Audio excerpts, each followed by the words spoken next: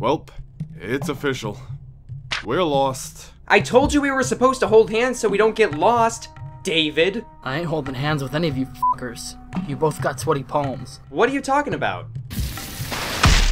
That was unusual. Speaking of unusual, doesn't this place give you that stereotypical strange vibe? You know, that one of being watched? I am being watched. Stop it. You have an unpopped zit on your face and it's really noticeable. I'm pretty sure our safety is a little more important than David's skin. Now we just have to... I love my mommy! That's nice, kid. Now we just have to retrace our steps. It's a good thing I left a trail of turnips behind so we could follow him back. Turnips. You do know that Joan is a turnip addict who can sniff out those things from a mile away, don't you? Turnips! That turnip stealing whore. Wait, where did you even get those turnips? The same place where I get all my money. Your pockets. You son of a bitch. I was gonna sell those at retail for a fortune! Why didn't you sell them earlier? Because you two idiots dragged me along on this nighttime stroll with you before I had the chance to go to retail. But this way you can see how beautiful the moon is tonight. I love my mommy! I can see the moon perfectly fine from my house. Oh, wow, it actually does look nice from here. Well, f*** you too, Fog. Guys, can we just please focus on finding a way home? This place just gives me the creeps. Why does it give you the creeps? It's just you, me, David, I love my mommy! and that doll with an axe that wasn't there before. Alex, I'm gonna need you to think really hard about what you just said. Yeah, it didn't work. Give me the girl. What girl? I love my mommy! Now who's this bitch? Hand over the girl, or I will cut you to pieces. What girl? Alright, just calm down, Miss Doll. I'm a male. How dare you assume I'm a female just because I possess a girl doll? What girl? Take her, we don't care. David, that's a skeleton. Spooky, ain't it? I'm going to give you until the count of 5 to hand her to me. Did you say over easy? I've got the pan. Seriously, what the fuck is going on? I love my mommy! Shut up! Wow, dude. That was a dick move. Yeah, you just made a little girl cry. The fuck, Jake?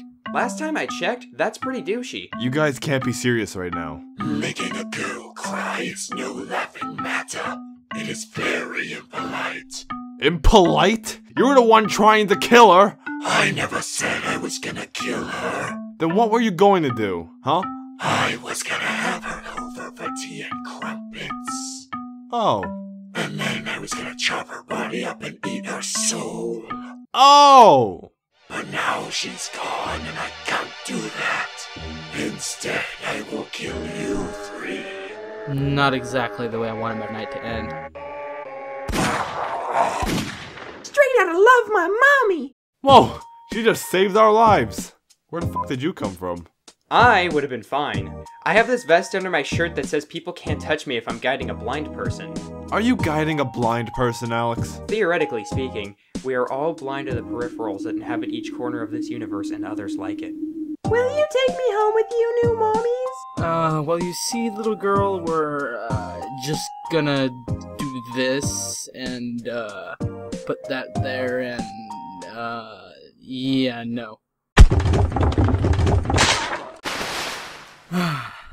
You know, this nighttime stroll stuff, it's not really that bad. It's really calming, isn't it? You just threw a little girl over a cliff and into the ocean! So, do we have any idea how to get home? Why don't we check out that other Halloween town that's just up ahead? Sounds fun to me. I wonder if we can throw more people off cliffs. That's usually how other human beings solve their problems.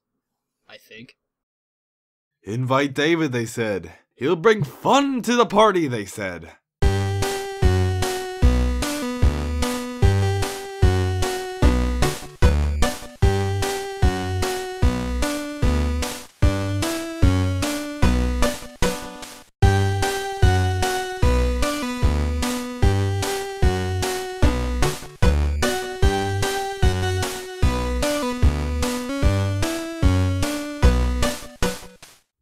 Take me home with you?